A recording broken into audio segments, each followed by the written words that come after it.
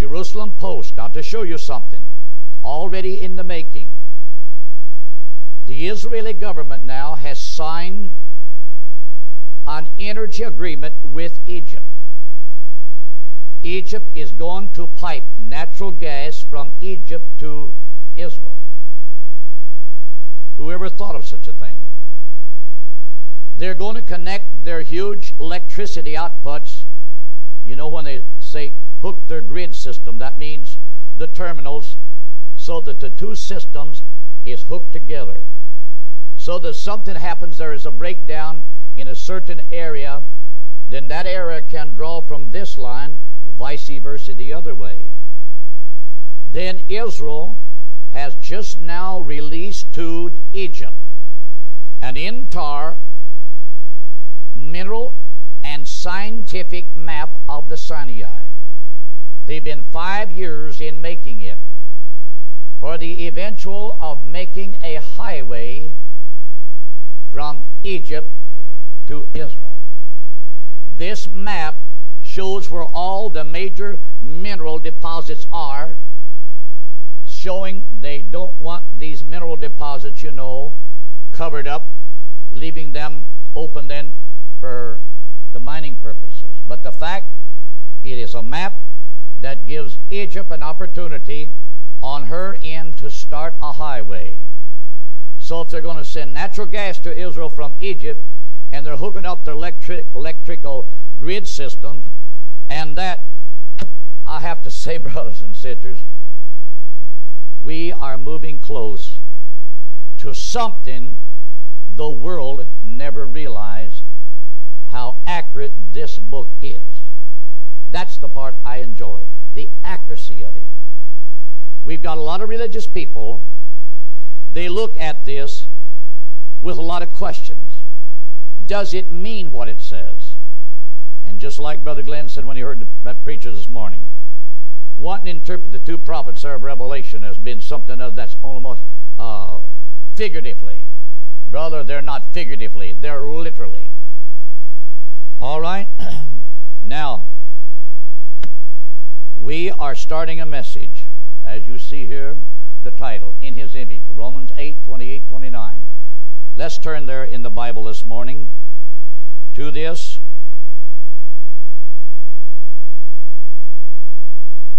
And I'm going to take this message slow, but there's a lot in this. I pray that we as children of God and any visitor, I know that a lot of people wonder, well, what kind of a church is this? We're strictly undenominational. I don't believe in denominationalism. I never have and I never will. The first time I was baptized was in the Church of Christ Church. The next church I joined was the Methodist. When God's really saved me then, I began to see things in the Word of God the Methodist Church didn't even uphold. This created questions in me, and I felt like sooner or later this would have to bring about an answer. I was privileged to be witnessed to by a brother here in the congregation about a man that had been raised in this area. I did not know, and I was raised in this area. And his name was William Branham. I want to say this morning, now that the man is done gone to glory, there's a lot of big shot evangelists in the religious world. They're guilty of watching what certain people are supposed to be teaching as they say they believe the message he brought. I am going to defend the man, but not those people. He is not responsible for what the people are doing, any more than John Wesley is responsible for the way the Methodists are going. We've got Methodist clergy today that don't believe in the virgin birth. And if I stood here, brothers and sisters, you can throw rocks at every one of these systems because of the unbelief they project. towards things in the Word of God. It's just because their system don't cater to it. I have to defend this book, the Bible. Everything in it's true. I don't claim to understand everything that's written. Some of it is history. Some of it is prophecy already fulfilled. Others is prophecy yet to be fulfilled. Others is absolutely admonition and instructions how to live a godly life the way God wants us to live. And we've got all kinds of religious voices in the earth today interpreting certain things from the Bible, hoping to gain their crowd.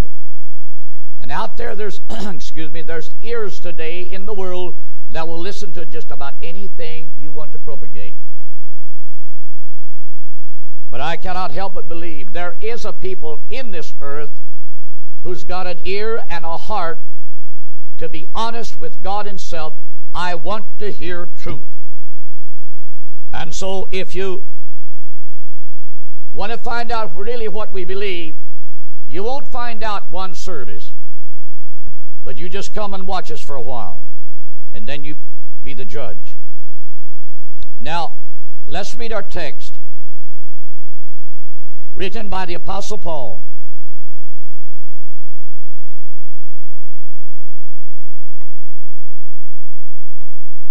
As he writes this 8th chapter to the Romans, and we know in the 28th verse, and we know, we believers, know that all things work together for good, for the eventual betterment of the outcome, to them, the Christian, that love God, to them who are the called according to His purpose, for whom He did foreknow, meaning God foreknew you before the world ever had a beginning. He, meaning God, also did predestinate to be conformed, molded, fashioned, patterned to the image. It doesn't mean how tall is his forehead, how wide apart is his eyes. That's not the image that he's talking about. It's the spiritual man. It's the spiritual character. And it's the way the man conducted himself and showed himself among mankind, that he, though he looked like a man, he was man, yet he portrayed to humanity his obedience to God, because he over and over repeats saying, the works, they're not mine, they're His that sent me. The words that I speak, they're not mine, they're His that sent me. All of these things prove this was a man that had one intention, doing the perfect will of the Heavenly Father, who was all man's creator. Therefore, in that image, in that likeness, we've been called, that He, meaning Jesus, might be the firstborn among many brethren. God, in the process of redemption, is seeking to bring about a rebirth to mankind who is born in sin, shapen in iniquity, and God seeking to reclaim to Himself a born-again creation that definitely is formed in the likeness of Jesus Christ, the Son of the living God.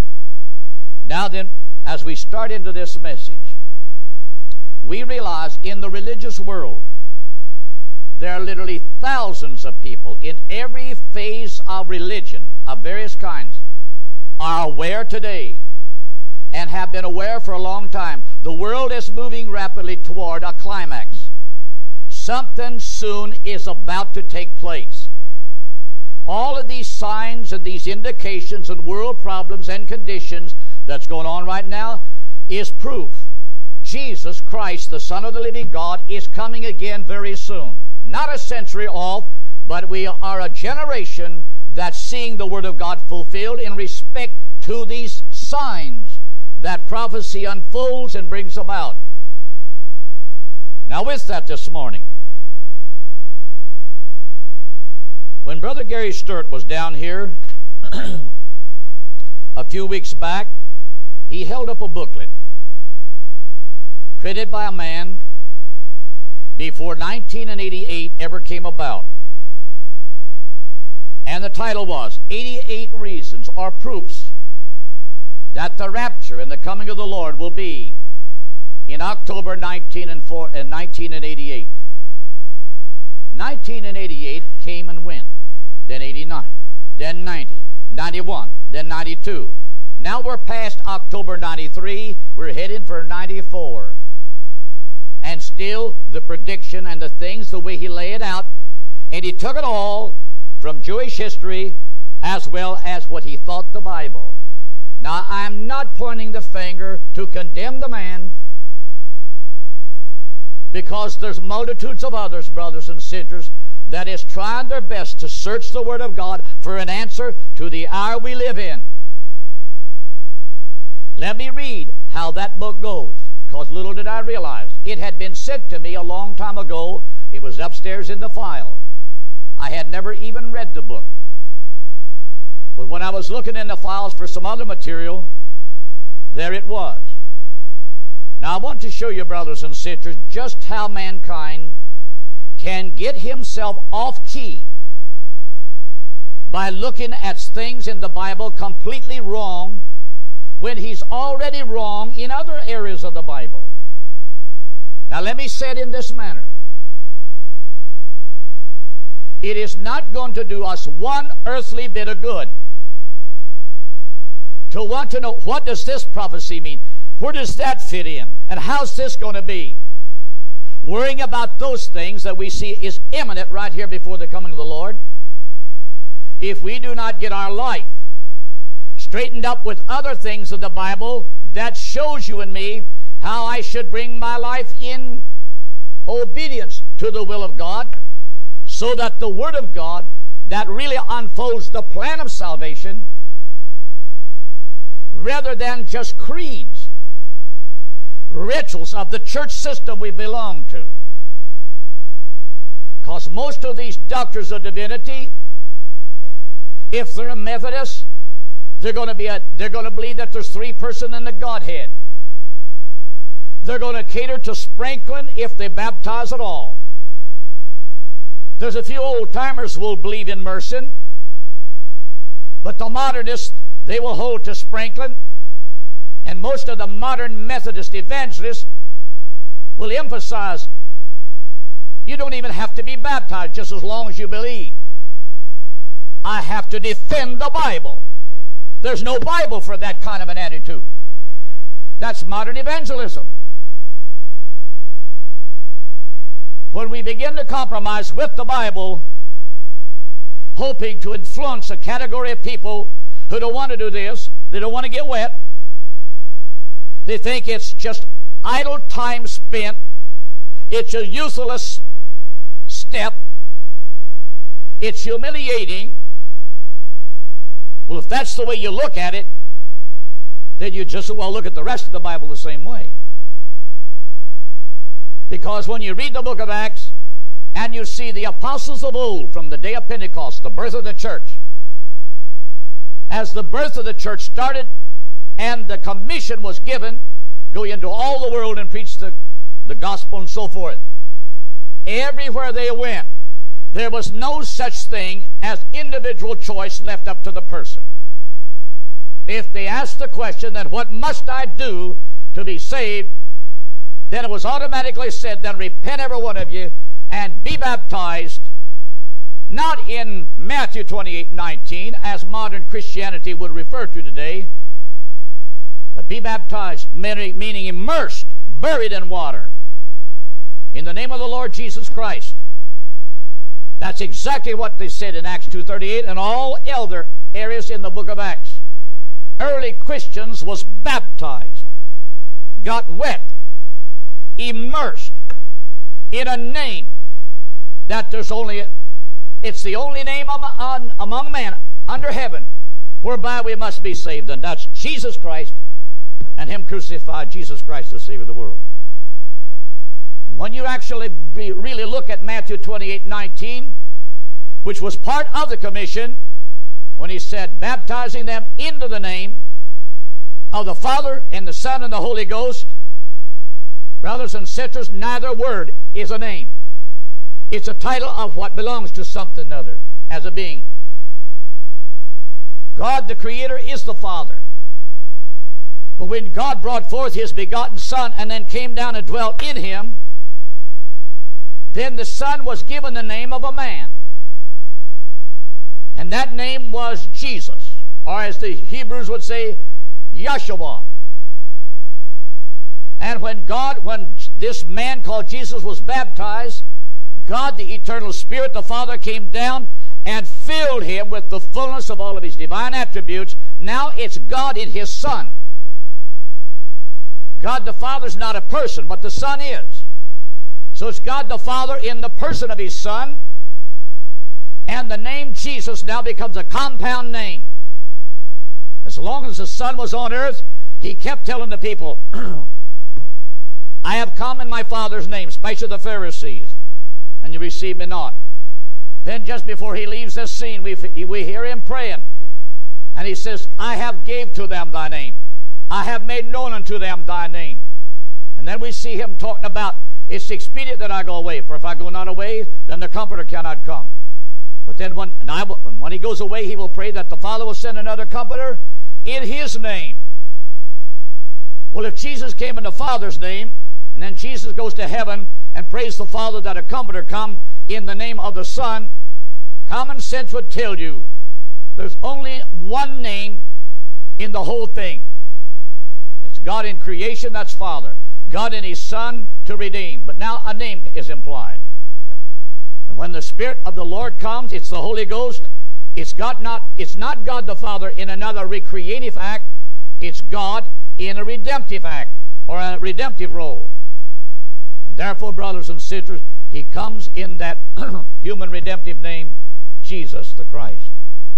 And that makes it truly, brothers and sisters, that's why Acts 2:38 is the fulfillment of Matthew 28:19.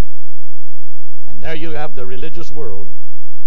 Catholics, Lutherans, Methodists, Baptists, and all the rest of them hold on to it.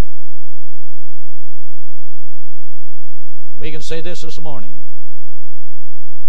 That's why God seen fit to send a man that fulfilled prophecy for our day and time to take these things that denominationalism have for decades fussed and squabbled over, from the Catholics to the Lutherans to the Methodists to the Baptists to the Unitarian and all the rest of them, terminologies of the Scriptures.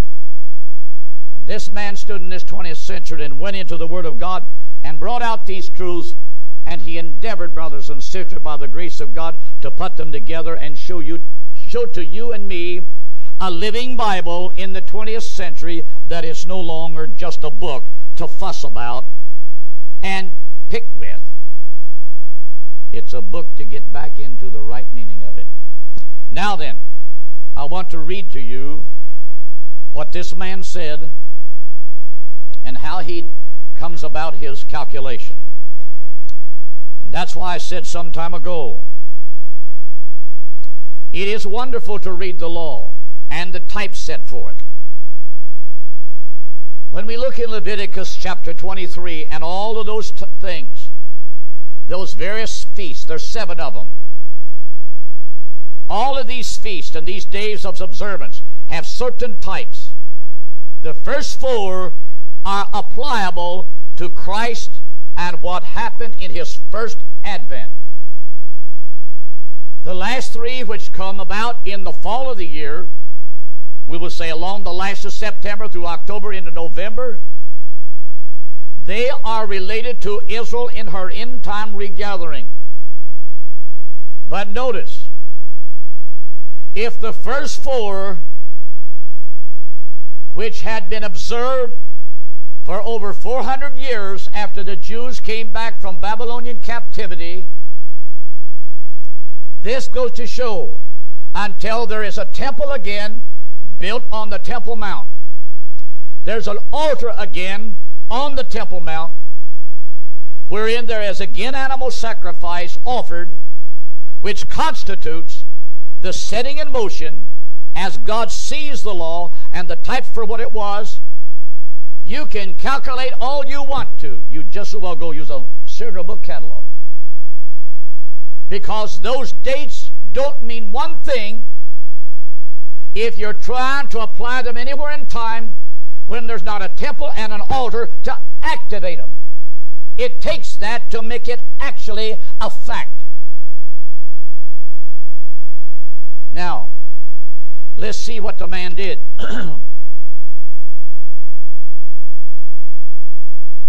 He places the rapture of the church on Rosh Hashanah, September the 11th. Because he calculated that in 1988, September the 11th, that's then when that first day would be set in motion. Then, that would carry through to September the 13th. Now, that's not 3 days, but keep in mind, the first day of it, Rosh Hashanah, keep in mind, it goes in effect at sundown on September the 11th, carries through the night hours of the 12th, then through the daylight hours of the 12th, and then it terminates at the beginning then of the 13th. That's why you see 3 dates mentioned, but it actually is the 12th, which our day begins in the middle of the night and goes to the middle of the night, but the Jewish day from sunset to sunset. Now the Day of Atonement becomes 10 days later, starting on the 21st of September. Here is when he says, is when the Antichrist signs the covenant with Israel to start the week, the 70th week. 5 days later, Feast of Tabernacles, starting September the 26th. The 2 witnesses, the 2 prophets, will arrive. He has Jesus crucified now in 30 A.D. This is the starting of the grace age and ending in 1988, followed by the 70th week of Daniel ending in 1995. And we're only 1 year and 1 month away from New Year's Day 1995. He places the generation mentioned by Jesus as a 40-year period, thus beginning in 1948 when Israel was made a state, and ending in 1988, 40 years later, then followed by the 70th week of Daniel. He figures that from the very conception of Jesus, December the 23rd, 5 BC, to December the 23rd, 1995, is the 2,000 years mentioned in Hosea 6:2. He has the Antichrist setting himself up in the temple, April the 28th, 1992, to start the last 3.5 years. March the 9th, 1992 would be when the 2 prophets of Revelation 11 would be killed in the middle of the week. He has the Antichrist being a Syrian Jew, and has Armageddon start sunset October the 3rd, 1994, and the millennium starts December the 23rd, 1995. And most all of that period has done passed. And I have to say, the man no doubt meant well, but he missed it 1,000,000 miles. Not because the word's wrong, but because he hasn't got his mind right. That's why, brothers and sisters, as you watch Trinity broadcast and a lot of these other radio preachers, there are certain things, they'll come right down the line against sin and this and that. But when they begin to look at certain prophetic things that really are put in there for spiritual people, wise people who are concerned about their spiritual life and walk with God, Let me say it this time. I care less what the Catholic Church thinks or any other denomination. Well, now you're talking about me, Brother Jack. I'm not talking about you as a person. It's the system that for thousands of years has ruled mankind, held him in the clutches of a trap,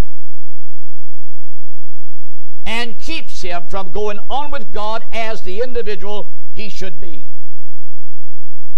That's why, brothers and sisters, Roman Catholicism is portrayed in Revelation 17 as the great harlot, the great whore, international whore, who has given birth to harlots. It's nothing but Protestant denominationalism. And we see Protestant denominationalism today in the earth making their bid for those who will talk like them, be like them, think like them, and sing like them, and they have no more picture of how this Bible looks toward the coming of the Lord than nothing in the world. All because they look at the plan of salvation, they've got it all mixed up. They have protected creeds of men rather than protecting the Word of God. If each one would preach it just like the apostles taught it in the book of Acts, you wouldn't see one Baptist on TV, Methodist, Lutheran, or anything else. They'd either be on there preaching the Word of God, or they wouldn't be preaching at all. Now then, I'm going to lay that aside, because I don't need it no more. There are many other similar things going on in the religious world. They've all got their ideas about how this thing's going to end. And I realize as I talk, there are people that will say, well, you're talking like you know it all. No, I do not say I know it all. But I tell you, if you want to know what I do know, then please, for goodness sakes, don't hear me once and then go away with your mind fixed. Hear me out. You never know what a man really believes till you've heard him out. I can listen to any man, even the Pope, and not get scared. If I really want to know what's inside of him, I've got to listen to him. But then when I've listened and I compare it with this, then that's the basis that I determine, did he say anything fit to keep?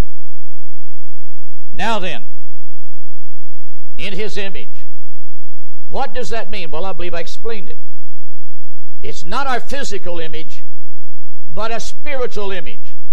And when you look at this religious world today, millions of people have a personal idea. They're religious. They believe in God. They believe that Jesus is a Savior. Yes, many believe he was born of a virgin birth. They believe he was crucified. He rose again. They believe he ascended into heaven. But when it comes to the other things relative to how God purposes to save you and me through the Lord Jesus Christ, they've got various ideas how God purposes to do this. And it's a sad picture that in the end results, the Baptists want to claim they're all the image of Christ. The Methodists the same thing. The Catholics the same thing. When in reality, they're not all reflecting the image of Jesus Christ. They're literally reflecting the image of how that system wants them to look. You know good and well it is. People's lives are ruled by human influence. And that's why when you do preach truth, people many times become offended at truth because you're talking about my church. Well, how many churches are there supposed to be? I only read about one in the Bible. It was the right church. It started out right. But time and centuries since the early ones that was endeavoring to walk right and act right and look right, when they die off and other generations come to fill the gap and fill the place, the ranks. There is where Satan begins to play his trick. And that's why, brothers and sisters, out of one basic image of Christ in his church, his body, Satan saw to then to establish a multiple of ideas and began to inject this into the framework of Christianity. And so we've got today what we've got. And everybody thinks, well, me and my church is going to heaven. That system is not going. And millions that belong to it are not going. Because millions are destined, absolutely, brothers and sisters, to accept the Antichrist. Now then, let me read a little background about the early church. The birth of the church started on the day of Pentecost. That nobody can deny. And it had 12 apostles, not 12 popes. There was no yet teachers, pastors, evangelists, and prophets. All 12 apostles. I have a reason for saying that in that fashion. As the church grew, God added to the ministry. By 64 AD, Paul writes in Ephesians that God had set in the church the ministry of apostles and prophets and evangelists and pastors and teachers. And if you was to say that in the face of Methodists, Baptists, Presbyterian clergymen today, we will agree with you, Brother Jackson. That was what was in the first age, but you see it died off, and there's where it ceased. The word that describes this did not cease. Because he never took it out. If he never took it out of his word, then it means that same ministry still is, from a scriptural standpoint, a part of his true church. It's supposed to be in his true church, and he will not come for a church until it is returned to that same structure and image that was started. By 59 AD, Paul writes that the 9 gifts of the Spirit are also set in the church. 1 Corinthians. These 2 qualities of the Spirit of God completes the process for God to accomplish his plan and purpose. And that's why you see it all through the book of Acts, and you read it in Hebrews, the 1st chapter. By the beginning of the 2nd century of Christianity, things were setting in. Yes, it was the devil doing it, to eventually bring much of this that has come on and accomplished from the beginning up to that hour, to eventually bring it to an end. The New Testament was also written by those that are to be special ones, such as apostles, of which Paul is the star to the Gentiles. With that, I want to say, I have some more to read from it a little later on. I had to, brothers and sisters, I'm not one that likes to just preach from notes, but this particular message, I'm dealing with some issues and facts. I must use some notes to keep everything running in continuity with what we're talking about. Having lived in this area and eventually brought in contact with Brother Branham's life and ministry, I thank God many times that I was privileged to hear him and then to study him.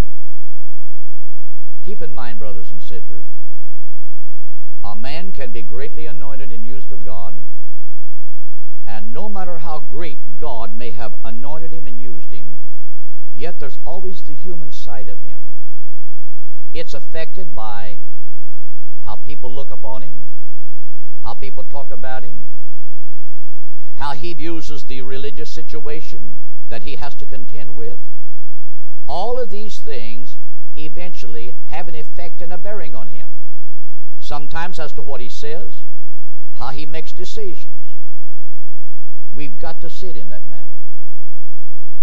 Now, after 28 years from the death of Brother Branham, which was taken off the scene in December 1965, I hold here a book. This book was left by one that visited the church while I was gone in Texas. And neither am I going to point the finger at the man. But I have to say, the man put together a picture of something that in the end is going to bring some embarrassment. I have to say it in that fashion. Because had I not sat there as a personal witness to the life and ministry of William Branham, starting in 1952, and I'll never forget some of the first early statements that I began to hear him speak in the various meetings, how God had dealt with him in the earlier years before I had ever met him. He talked how that God, when he sent the angel to him, and as he would pray for the sick, there would be a gift work in his hand. I heard him testify how that gift worked. I had never personally seen it until he prayed for the wife. Then I was privileged to see. Then he tells how that later the Lord promised him, you'll be able to know the secrets of their heart. Then that went on, brothers and sisters. And as I listened to that, then in the year of 1955, in the month of December, God gave Brother Branham a vision. And in the vision, he was showing in this how his ministry and calling had progressed up to that point. He was showing as he was out fishing along a body of water. Preachers was coming along, and they was more or less commenting how do you do that? And in the vision, Brother Branham, he is explaining to these preachers how to catch fish and things. All of a sudden, he throws his line out and he begins to bring it in. It winds up all tangled about his feet. I say this to my critics and to the religious critics who want to talk about the man. I saw a man that's a human being, but I saw a man who was a man of God. Now, I've got a lot to say, so if you listen to me, maybe together we can learn something from God's book. I'm against this thing of people saying, I believe he was a prophet, he makes no mistakes, God don't do this, and I'd have to look in your face. You are just a child playing with something and don't know what you're looking at, because it's all in this book. Here Brother Branham was in his vision, trying to untangle the line. The angel then explains to him how this is all brought about, because through the past he'd been trying to explain to the people about the supernatural. And the angel says, you're not supposed to do that. You can read it. Brother Branham apologizes to this angelic being. I won't do it no more. Then he is told in this vision, as he is made to see, a large tent, a little room that he will pray for the sick in. He relates this, December 1955. And I'll never forget, brothers and sisters, Brother Glenn, Brother Creech, any of you old-timers,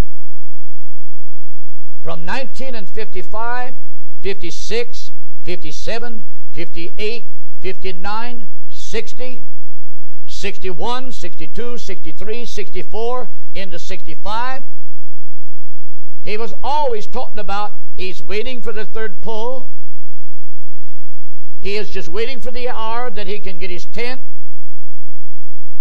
He speaks in reference to, I believe, 3 different situations that he says, this is the third pull, maybe 4. But the point is this: for 10 long years, from month December to month December, as he consistently talked about this vision, and yet people through the 10 years kept waiting for something that did not seem to materialize. This left some of his followers automatically assuming if he was God's prophet, if that was a true vision, then he's got to raise from the dead and come back and fulfill that. That's the way it may look to some human beings. And I've got to talk like this. I brought my suitcase full of stuff this morning. And I'm not about to step out here and say something I can't back up with what I've got in that suitcase. I'm defending the man, but I'm not defending the people. This man has went through all of his sermons. He's pulled every quote that covers that 10-year period. He builds it in chronological order. Takes it right through to the last statement he ever refers to the third pull. This man calculates it and puts it all together. This man must come back and fulfill that vision and fulfill Revelations 10 through 7. That man doesn't even realize he has made just as big a blunder as the other man that made this blunder. And may I say this morning, if you think God isn't real, then you find out what truth is, and you'll find out how real he is. And if you think God ain't dealing with some people in this earth today, get your spiritual ears open and your eyes unstopped and get your heart in shape to be able to recognize what truth is. You and I will learn something. This man emphasizes repeatedly that the prophet of the age says, now when the time comes, you stick with the tapes. You say just what they say. They don't have to tell me that. I sat there when it was said. I want to say this, as I brought that vision to the point where it looked like he was taken off of the scene and it wasn't fulfilled.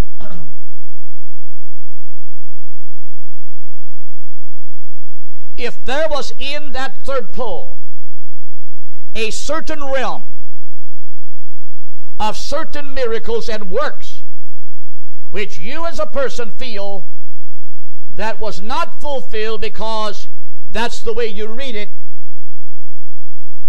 then you could have been one of the many that helped to create the environment that caused God to cut it short. You say, God don't do such things. Stick around and I will prove he does. You ain't going to learn this out of Bible school. You're going to have to learn this by the Holy Ghost and the book itself. If him talking about the first two things and seeking to explain this consistently in an open atmosphere before people, and the Lord would see that he's got his line all tangled up as a fisherman. You can't tell me then that for 10 long years, trying to explain to people, telling people that there's something greater yet. I'm waiting on the pull. I remember in 1957, the year the wife and I went to Cuba and spent the whole month of December in Cuba.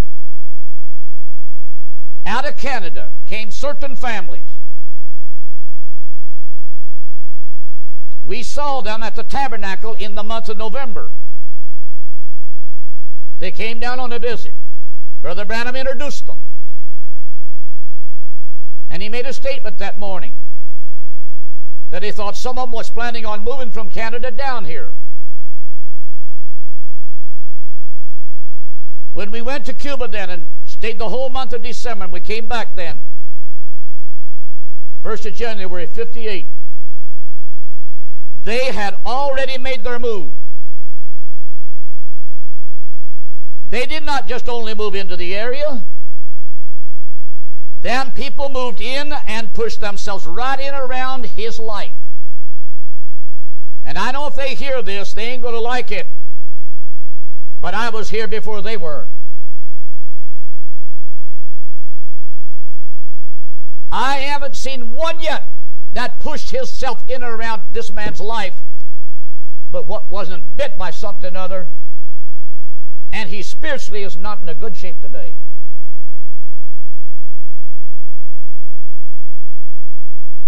It wasn't long. Here they come. You could hear it said, I'm just waiting till he gets that tent. I want to be a truck driver. I want to be a tent man. And while all this type of public talk is going on among crowds of people as they would come from time to time to hear this man, you don't even realize the environment that a few people is building up in a general sense about this man and around this man as they're waiting the hour when somewheres they hope to get a big slice of the cake. We're living in the most carnalist age humanity's ever lived. It's in politics. It's in the economics of our nation. It's in society, the intellectual realm, everywhere. I'm in it for what I could get out of it.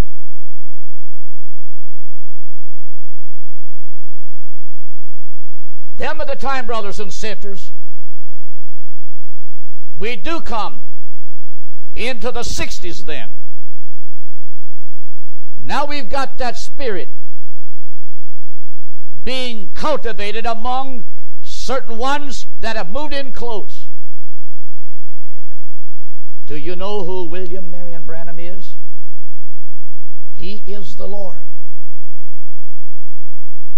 On and on they began to communicate and talk like this. They were individuals. They wanted to be the right-hand man. They wanted to be the drivers of the truck, the ones that set up the tent. And I have to say today to the whole wide world, if God would have let that man have a tent, as no doubt the vision showed, by the time them trucks would have been rolling down the highway, that spirit of deityism would have been in the front car and every other automobile that follows. Because then when he did go to Chicago, then he did wind up in Canada and then had to come home, heartbroken. Then I have to say to any Branham worshiper, it's your fault that the scene looks like this. You did it. Imagine his heart's desire was go to a city, acquire a ballpark or something or other, set up this tent, stay from 3 to 4 to 5, 6 weeks, as long as God wanted him to. He wouldn't have to depend on any association of preachers. And imagine the people coming. That was his heart's desire, to see the multitudes come that he could preach truth to. But here goes this crowd of converters. Did you know he's this? Did you know he's that? Did you know he's this? 3 campaigns, brothers and sisters, would have hatched out a new bunch and would have set an army in motion. There ain't enough of preachers alive could have preached it out of existence. It's the devil's business, because this man had something in his soul ordained of God to give to people to this age of Laodicea. And the devil was out to use human beings, intellectual ones, smart, and people that was in a financial state, able and capable to carry out everything they selfishly, greedily wanted to do. That's why, brothers and sisters, when I saw God take the man off of the scene, it made me feel bad. But I heard all these statements, I heard all these quotes, but it did not disturb my faith one bit. I said, if God took him off premature, he did it because he wanted to preserve his image, lest the people pervert it and defile it. Like when he did come back and he had to preach the bruised serpent. And he even mentions the various brethren all the way from Georgia, Tennessee, and the ones living in this area. Yes, that's all the devil would need. Get a few well-to-do individuals gathered around him, running the roads, following him, telling the masses who he is and who he ain't, and what he is and what he ain't. The devil would have had a heyday. But because God took him, I'm convinced God took him to preserve his image before the eyes of the few that's going to believe him and stand for it. Now all these others, by their own miscalculations, they have built this other spirit and picture, and they're sitting in the road. They've gone no further than they were in 1965. There's where they sit with their arms crossed, and they're just like the Pharisees of Jesus' hour. You won't go in, and you forbid those that would go in to get by you. And this is why, brothers and sisters, if I took the rank and the position to do like all these others, to get rid of persecution, yes, it would be easy. Just join the crowd, say what they say. But having been a witness, having saw the man and studied the man, I didn't see him as a man that I could even say he's God. But I said, God's in that man in a measure I've never saw one like it. And I'll hold to that even today. Now then, when I say this, inside of this envelope is a composition of critic statements. I'll not mention the man's name, know where he's from. But this man who is the author of this also had an opportunity to sit under the man's ministry long enough that he should have seen something from the Word. But when he reached a certain point in time and he begins to see all the confusion that's created, then he turns completely to the other side of the road. He denounces the man, and then he goes into all the quotes and statements and begins to compare this one against this one against this one, and says, why, if he was a true prophet, you know, prophets don't talk like that. Full of it. I sat there for 13 years. I saw it. Now let me read you from the Bible how we either look at this or how we either miss it. Let me go back here, brothers and sisters, to the Gospel of St. John.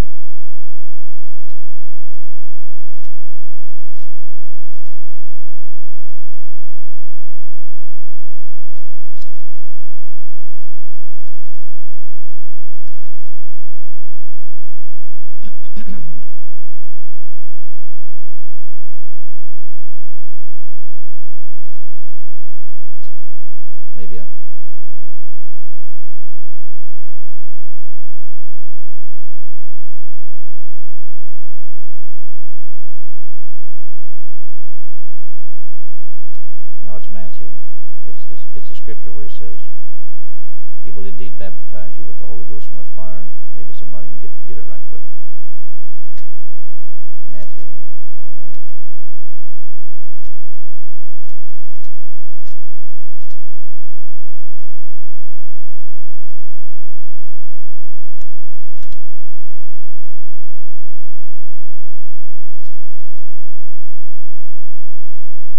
Yeah. Matthew chapter 3, verses. I'm going to read verses 11 and 12. This verse, to me, is a very important passage of Scripture.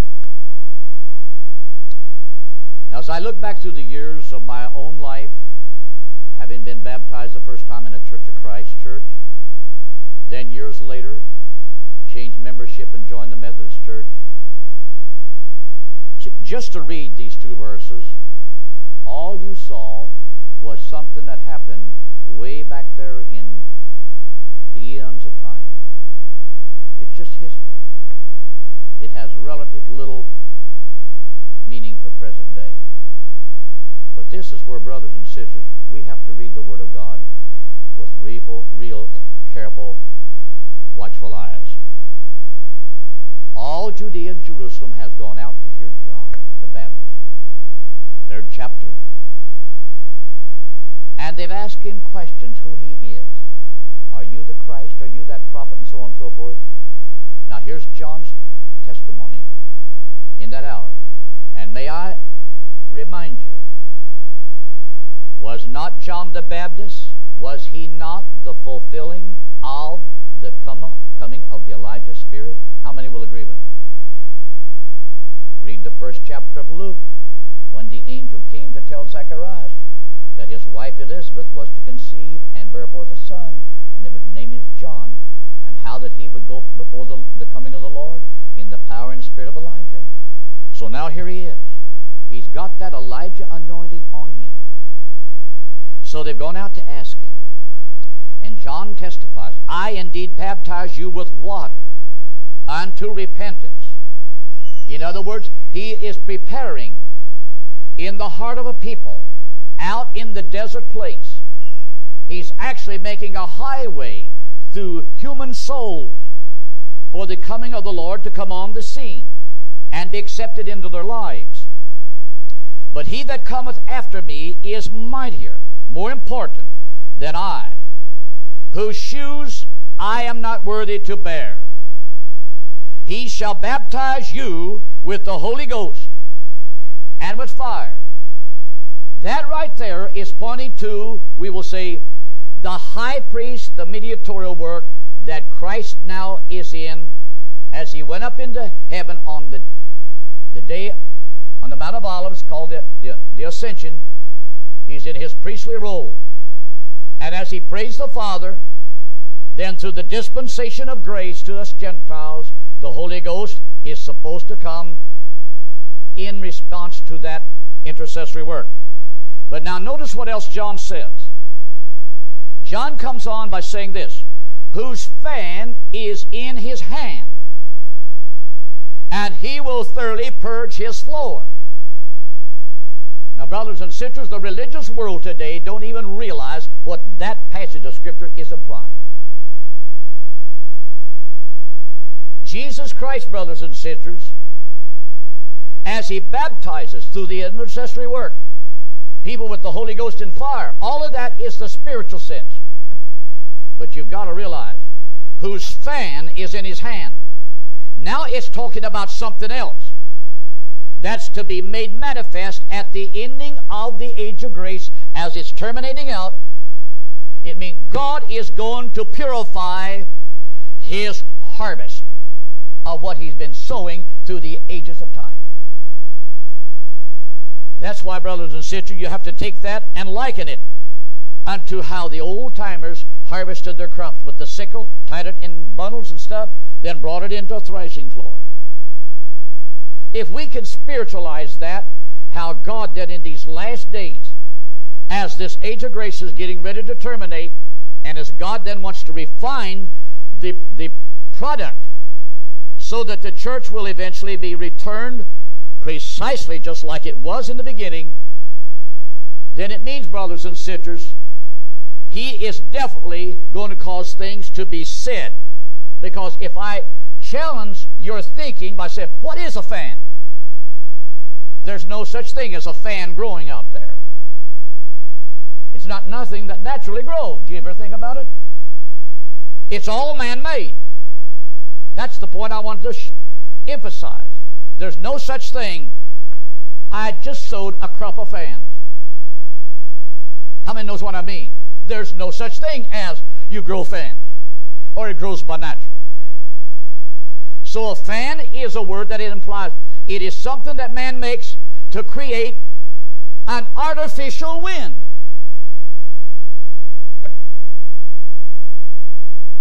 A combine has its own fan built in it.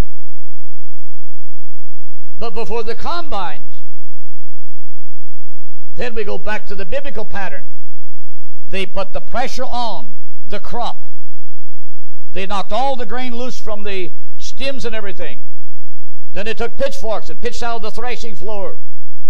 Now, if you can spiritualize that, that's exactly what's going on in our religious world today. God's binding all that tare systems in bundles.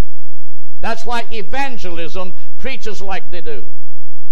God don't care where you pile the straw, because the end result, He's going to burn it all. But He is definitely after a finished product that looks exactly like He planted on the day of Pentecost. So then, when you get all the chaff and stuff out of the floor, laying there on that threshing floor is all of this grain. But to that is chaff, the husk, the little parts that really form up around the grain head itself. Now, you cannot handle that stuff with a pitchfork. The only thing that will handle it is wind. That's why sometimes, brothers and sisters, the Jewish people especially, when the time come then was to, we will say, to glean this stuff and clean it, if there was a natural wind blowing, then they usually had a feast and all the neighbors would come in. And the young people, they had great big flat like trays like. They'd start music, they'd start a singing in a chant or something or another, and they would march around this threshing floor in a dance, singing and rejoicing. But they had a certain way of handling this great big tray. They were bouncing this grain into the air, and as the wind came through, they so walked so that the wind would always carry it to the offside of the threshing floor. And they just kept walking and going and singing and dancing until they have cleaned up everything off of the threshing floor, and they have piled all the clean in one spot. That's why it says, whose fan is in his hand, and he, the Lord, will thoroughly, means specifically, he gets down and deals in the very detailed manner, purge his floor. I'd have to say, brothers and sisters, people are blind when they can't see it looks like such a little thing that is so unimportant, and yet it's so vital. So God sends a man who's got a message burning in his soul, and God causes this man to say things plural. One time he will say one thing from one viewpoint, and another time he will say it from another viewpoint. And another time he will switch back to this, and another time maybe switch back to this. I've got it all in there. I'll start bringing it out tonight. I'm just laying a groundwork for it. And that's why, brothers and sisters, then when God takes the man, now he leaves the people and the age of time with a message here, with all of these statements and quotes. What are we going to do with it? Keep in mind, Jesus, the person, is still in his mediatorial work, isn't he? But he has definitely been invested in a man to get certain things said, because somewhere one statement is going to take you right to the book. Praise the Lord. Thank God for that. But another one's going to take you off out here somewhere in the air. Well, now let's see, where do you tie this in? And that's exactly why, brothers and sisters, I've heard him even say, if I had to choose between the two, I will take what the prophet said over the Bible. More than one has said that to my face. Now then, and that is exactly what has caused such shame and reproach and confusion that causes these doctors of divinity to write these books, which you can get them in libraries today, occultism. And they got a little sketch in there about Brother Branham and the things he taught, and they criticize these things. Then they imply that his followers are all like that. Here's one that's not like that. The movement don't like it, and I suppose a lot of others don't like it. I can say, not as this man said, who wants to go to the other side, that God ordained that man to say things the way he said it. Now, I want to show you. Keep in mind, they will emphasize, but prophets don't talk like that. This one did. When John the Baptist, who had the spirit of Elijah on him, back here in the first advent, made this prophecy in that 12th verse, whose fan is in his hand. God calls this man who has the spirit of Elijah to say that because it's going to be manifested in the next man who has the same spirit. I don't see it, Brother Jackson. All Old Testament prophets were writing prophets. They didn't write that way. But preaching prophets is a prophet of another nature. When John the Baptist, who testifies right here, when people ask him who he is and such like, he denied being anything like that. He refers to the Christ that was to come.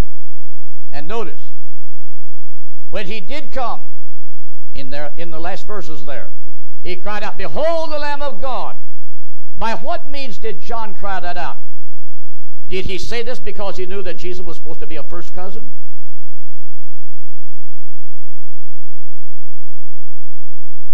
No. The eternal Spirit had showed him, "On whom you see the Spirit descend and remain, that is him." And he cried out by divine revelation, "This is the Lamb of God, which taketh away the sins of the world." But sometime later, John the Baptist preached a sermon against what King Herod was doing, and oh my, that got him put in jail. It got his head to be severed. Imagine this man who could cry so loud, "Behold the Lamb of God that taketh away the sins of the world." What is that? He's got a vision and a revelation that's motivating him to say that, isn't it? But now, after all, John the Baptist is a man, isn't he? So now he's in jail. They've got his number. Day 1, day 2, day 3, day 20, day 30. And he's beginning to wonder about himself. How much longer is this thing going to go on?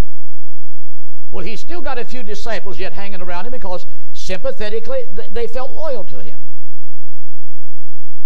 So here comes some one day to see him in prison. And now look at the human side of John the Baptist. I have to say, he's no longer seeing the man that he yelled out so loud. He's seeing himself waiting the hour. And he says to his disciples, "Go ask that man, is he the one we look for, or do we wait for another one?" You know what that tells me? Now I see the real John. How many sees the real John in a statement like that? And I can take it right back to the Elijah of old.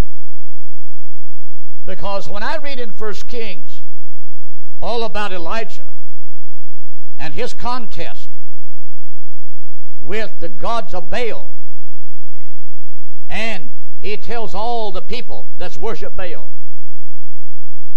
then let's call the gods to the test.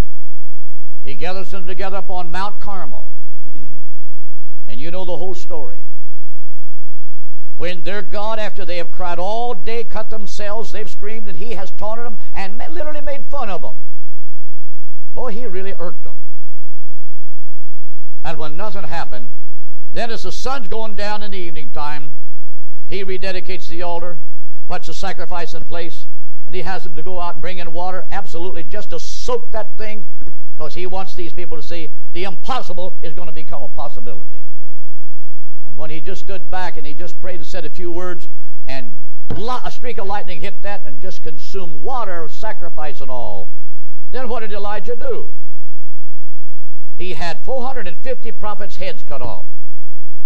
Now, don't nobody come and say, Brother Jackson, you said he had. Yes.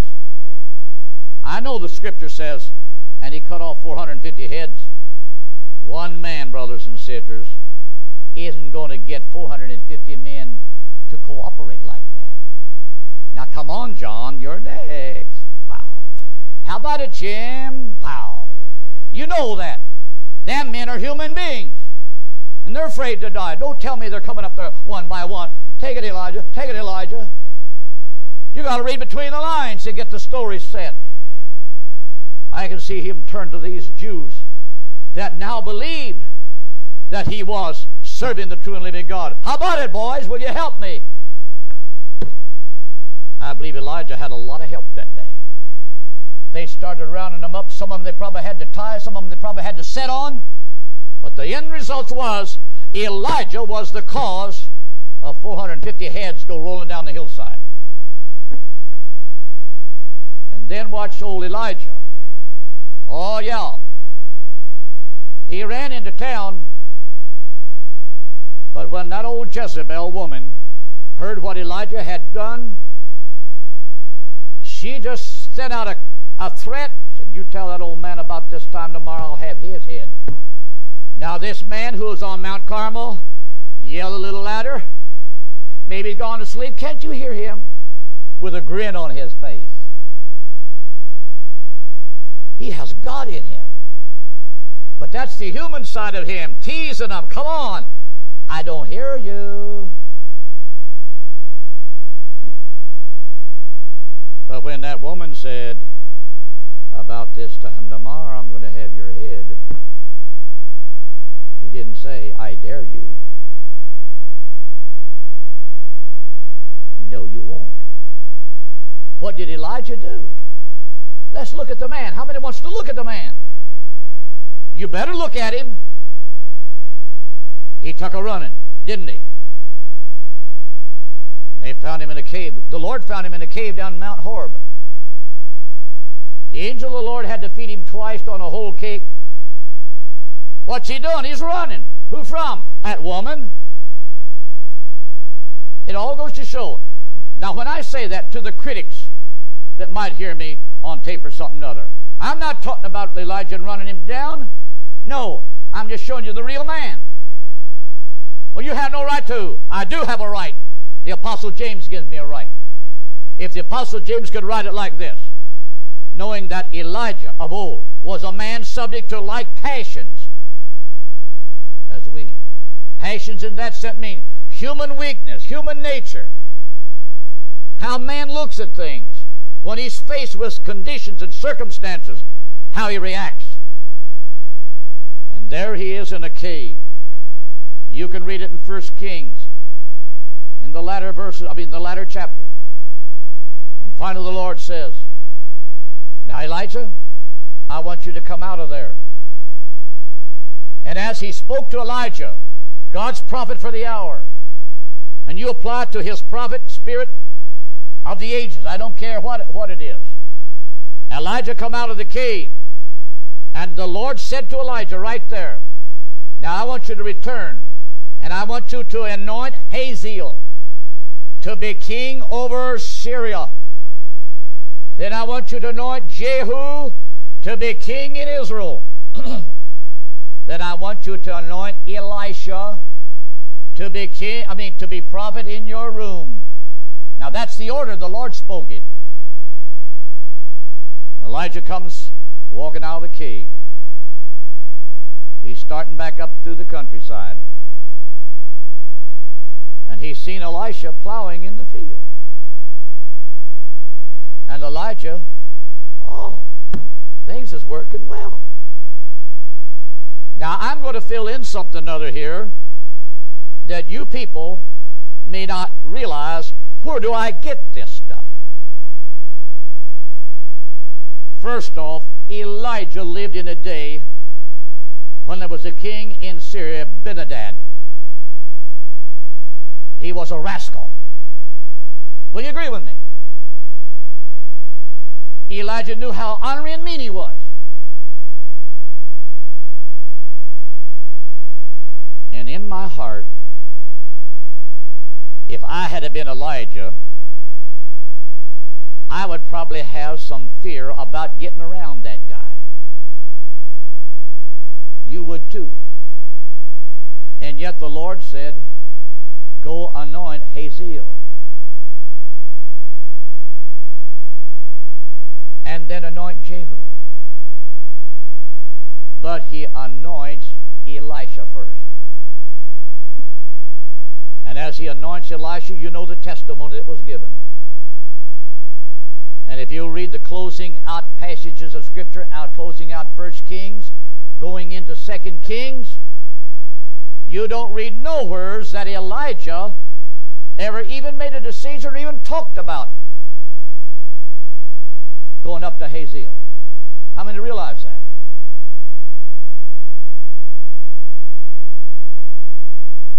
Now then, going back and then read between the lines. Because when he told him to anoint them like that it might be fulfilled, that he that has escaped Hazael's sword, Jehu has slain. And he that has escaped Jehu's sword, Elisha has slain. Because Elisha prepared a great big feast, didn't he? All right. Now it's getting pretty close here to quitting time. But I've said this morning, brothers and sisters. Every generation of human beings, whether it be Jew or Gentile, when there was a man brought on the scene by God to be used in a dramatic, important way, many of the people of the hour, religious as they might be, did not recognize nor accept God's servant. It's a fact that people, when they're left in their religious frame of thinking, if there's not a hunger inside here that pulls on them to want to know more about God, to know more about truth itself, and how God would want me to live and walk with Him, there is nothing then, brothers and sisters, that really motivates them to really want to open up and accept something other God is bringing down the road. Because they don't want the traditional part of this religious thing to be disturbed. They just want to be left alone, go on and sleep, go on and ride the merry-go-round, and take it as easy as possible. That's the religious world. So the point is, brothers and sisters, we are living now 28 years past the death of Brother Branham, and you can go to India, you can go to Africa. In practically every major city, you just mentioned the name William Branham, and they've heard about that man that came there, and there was about 300,000 brothers and sisters in that meeting, when that man that had been worshiping the sun and was totally blind, couldn't see, and he stood before Brother Branham, and Brother Branham prayed for him, and God opened that man's eyes. It was known all over India. The point is today, brothers and sisters, God didn't just call him to pray for sick and manifest his gift in that way. That was a drawing card. But the major objective and purpose of God was that in this man's heart and life, there would be a revelation of truth that this man would bring forth. And that's why at the Ohio River there, in the month of June of 1933, I did not hear about it. I was just a little boy at the time. But as my wife's cousin testified here later, in the years to come, and as he was baptizing, I believe the 17th person, and how that there was a light came down and a voice spoke out as I was with John the Baptist, who was sent to forerun my first coming. You will take a message that'll go around the world that will prepare the way for my second coming. And I have to say, brothers and sisters, this religious world is literally going to be condemned by God for having rejected this man. And they have sold it off, brothers and sisters, and now, yes, even on Trinity broadcast, you can turn it on once in a while and you'll hear some of them older preachers They will speak of Brother Branham. They knew Brother Branham. They said in a meeting, they refer to him as a man that started a great move of God in the last days, but they only associate it with that of signs and wonders. But when it comes to the things of his teaching, there's where they draw the line. We don't want it. And so I'm going to bring this part of it to a close this morning, brothers and sisters.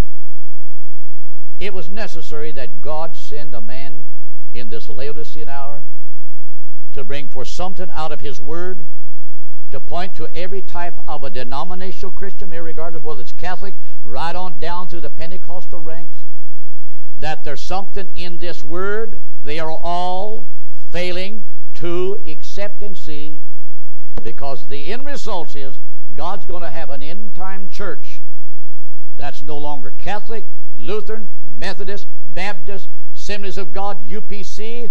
They're going to be Christians filled with the Holy Ghost and the Spirit of God working in their midst, just like it was in the early church. Now the Church of Christ can say, that was only for the days of the apostles. Stick around. God's going to have another church just exactly like the first one was. Heavenly Father, I pray, Lord, I'm just a human being.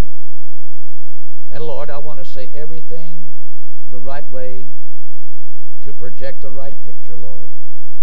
I just ask, Lord, take these words. May you anoint them and use them in the heart of every human being. Wherever, Lord, you might want to take it. May it be a means, Lord, of helping some precious soul to see the light of what truth is. And to know, Lord, that you truly did something in this day, in this generation, in this age of Laodicea.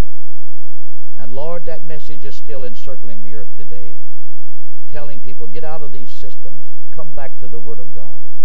Lord, that you in the end might put a body of people together, Lord, that is walking in the unity of the Spirit and of the faith. And Lord, that our image, truly, Lord, is the image that reflects Jesus Christ in all of the characteristics and attributes that God you've ordained. I thank you, Lord, for grace and mercy this morning. In that lovely name of Jesus.